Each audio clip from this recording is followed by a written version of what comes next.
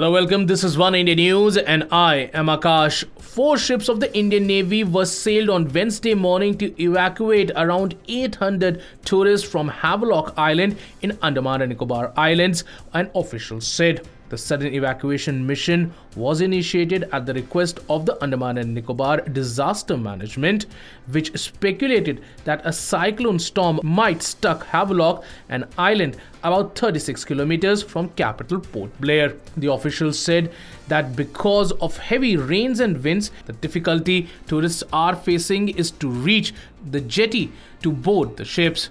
We can't say as of now that the depression will turn into a cyclone, an official said, adding that the Indian Navy has sent 4 ships for evacuation. All the ships will go alongside and ferry tourists from Port Blair, and the Navy's highest consideration is the safety of all the tourists. Well, that's all for now, but for more news and updates, subscribe to our YouTube channel and please don't forget to like and share this video.